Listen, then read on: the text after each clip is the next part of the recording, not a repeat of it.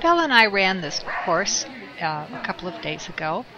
The judge is Laura English, and we had fantastic time on this course. We were 26 seconds under course time despite my bobble back there. We didn't cue because Belle missed her A-frame contact, but even so I was kind of happy with her A-frame performance because she jumped over the top. She just needs to start landing a little lower, and I think she'll become pretty consistent. Now here's a slow motion analysis. Notice I have already turned as Belle's almost completely into the tunnel, so I can get to this front cross. If you're late with that front cross, the dog either goes wide or, even worse, goes all the way to the A-frame. I made a very poor handling choice here by coming to the landing side of this jump.